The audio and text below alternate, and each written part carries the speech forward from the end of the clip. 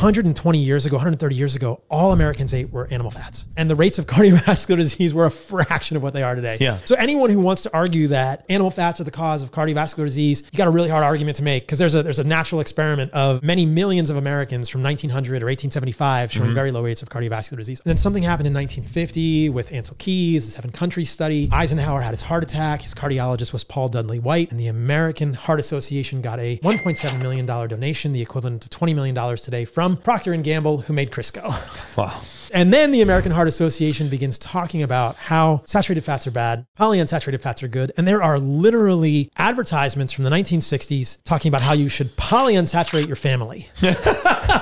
Is that Yes, really? Mazola corn oil.